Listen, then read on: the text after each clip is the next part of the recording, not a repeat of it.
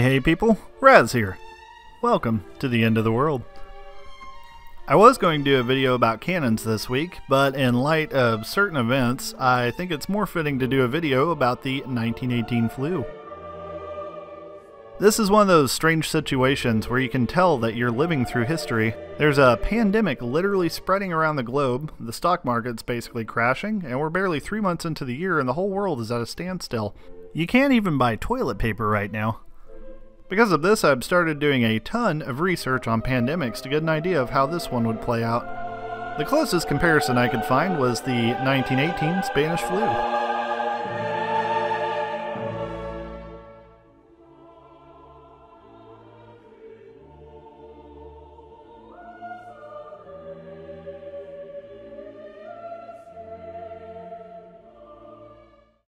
In 1918, the world was rocked by one of the most infectious diseases known to man. This flu was way more aggressive, and because of that, it spread like wildfire. It had a mortality rate between 3 and 5%. No one knows exactly how the virus started. In fact, many believe it could have circulated around the globe years before 1918. Somehow, though, it evolved and became even more deadly. It could spread like the regular flu through breathing, touching, or even touching surfaces an infected person had touched. Once infected, it would take 3 to 5 days before you showed any symptoms, meaning you were out spreading the disease without even knowing it. At first, it wasn't taken seriously. Doctors were more concerned about other diseases like measles at the time. That all changed though on March 4th, 1918. A cook at the military base Camp Funston reported to a medical tent with the flu. Throughout the day, hundreds more started to join him. By the end of the week, most of the camp was sick. This basically set off a chain of events that would spread the flu globally in under 6 months' time. The crowded camps and transient populations of soldiers moving from camp to camp and deploying in and out of Europe caused the disease to rip through populations like wildfire. This is one of the most deadly diseases to hit the earth since the Great Plague. It triggered a reaction known as a cytokine storm. Basically, most flus only kill the old and young with bad immune systems. However, a cytokine storm would cause it to attack the immune system directly and use your immune system against your own body. This meant that the more healthy your immune system was, the more severe the reaction would be.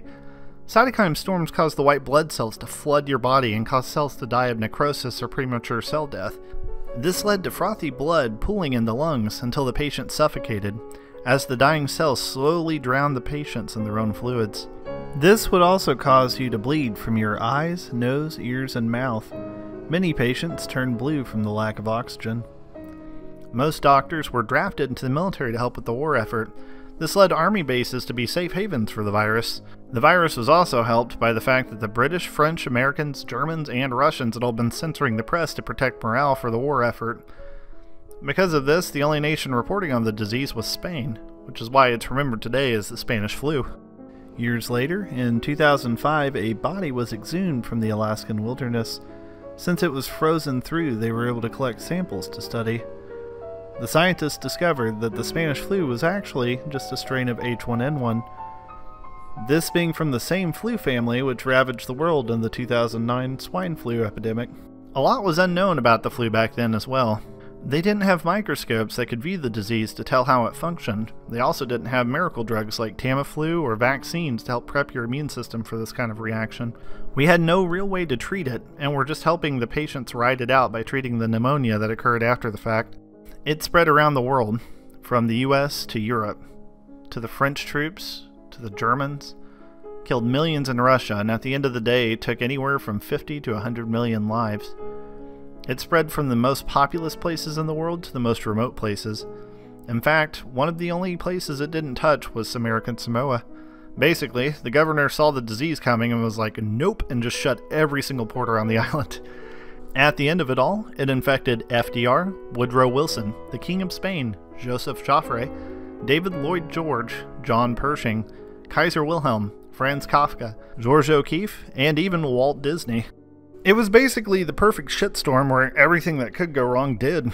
To list it all out, we had governments covering up the disease. Everybody had weakened immune systems because of war rationing. We had large transit populations of soldiers and refugees from the war.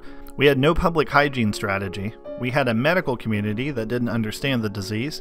We had no good treatments for it. and we had a shortage of doctors. And last but not least, let's not forget that the trenches were basically cesspools of flies, rats, and troops all spreading the disease.